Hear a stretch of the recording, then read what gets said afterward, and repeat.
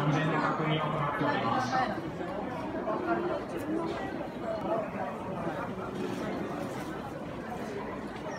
YouTube, Mike Pickett here. So it is Wednesday the 29th of November 2017 and I'm in Rokamichi and I'm just wandering out a bit and a bit of a life update.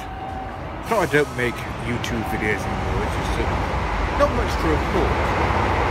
Though yesterday there was one interesting thing. That was the sound of a train going by. There was some sort of collision at a nearby station to me.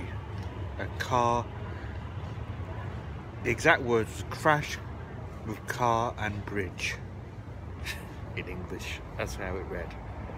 Which is very specific and unusual for Japan. Now, when someone commits suicide, they call it human damage accident. They're often very vague. And that was at JR Sumiyoshi Station, and it's definitely now Christmas in Japan, and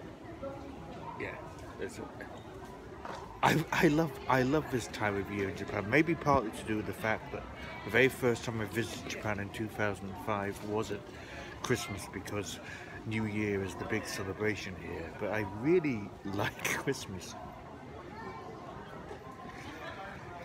But yeah, it's kind of interesting what happened at that station. Well, it wasn't the station, it was the track.